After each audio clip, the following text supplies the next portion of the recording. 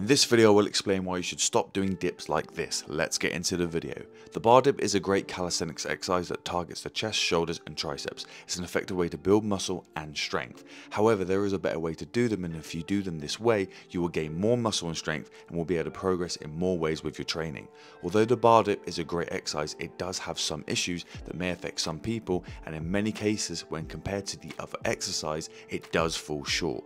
I want you to maximize how much you get out of your training, so this is why I recommend that you start doing ring dips instead.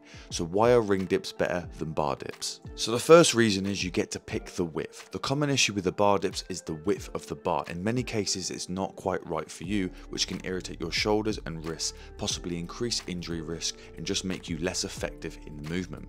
When you switch to rings, you get to pick the width that you want and customize the exercise so the equipment works around you and not you working around the equipment. This means less joint irritation, less injury risk and better performance. All these lead to is long-term training with more overall gains. The second point is the connection isn't fixed. This is an important one and really goes hand in hand with the first point.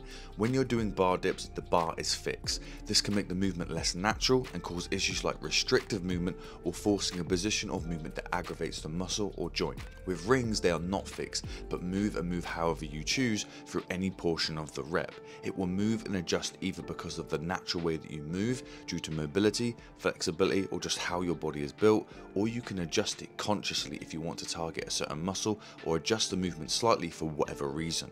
This gives you true freedom of movement. If you're into calisthenics and enjoying the video, make sure to subscribe and hit that like button to help spread this video. So the third point is you will use far more muscles. When doing dips, you are working your chest, shoulders and triceps. There will be some core work as well if you're keeping your core rigid, but compared to the rings, it does fall short. The ring dip works many more muscles with special emphasis on the stabilizer muscles, but it does force the main muscles to have to work harder too.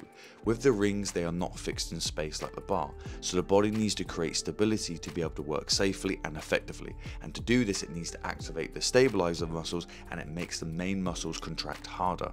Just keeping the rings in close to you is hard, let alone keeping them under tension and under control while doing a full range of motion. Many people will look like they're experiencing an earthquake when they first get on the rings, but with time they get better and stronger. The key thing also is if you do bar dips, it doesn't make you stronger at ring dips, but if you do ring dips, it makes you stronger at both.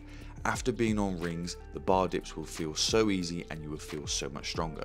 So don't worry about missing out on bar dip games while doing rings. The rings will actually give you all the gains that you need. If you want or need a pair of rings, then check out the links in the video description down below. And if you want to know more about rings or the benefits of them, then make sure you check out these videos now. I'll see you in the next video.